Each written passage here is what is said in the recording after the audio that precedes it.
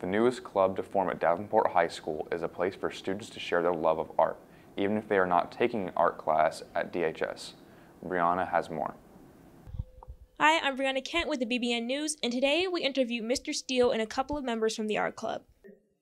So after 2 years of not having the art club, we finally were able to get started this year, yay. And art club is basically a place for practicing artists and art students to hone in on their skills, to develop the techniques, work on their portfolios if they're AP students, and collaborate with like-minded artists and art students, all while creating friendships and community throughout through the school.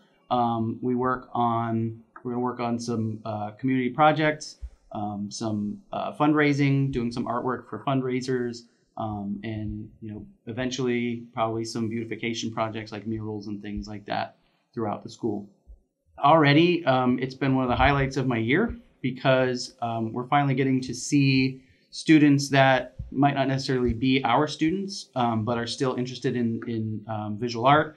And so I'm getting to meet new students that I haven't met yet, which is great. And, hopefully in the coming years, we'll be able to take our classes.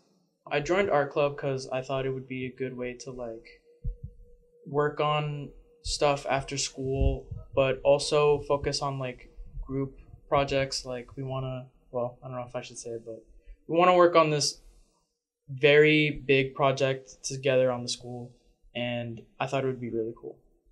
It really makes you think about how many people are touched by art, even though they don't have the class. I guess a few of the main reasons I joined is because I'm a car rider, and the car rider line is really long, and so I normally just stay in Mr. Steele's room and work on art after school anyway till my ride gets here. So it's not too much of a difference. Also, I like making art, and it's fun because we get to do stuff that we don't normally get to do in the normal art classes. You can work on whatever you want. We have certain things that we're working on in art club, projects, but if you don't want to work on them, you don't have to. If you have art that you need to finish for another class, or you just want to make art for yourself, it's a time for you to do it.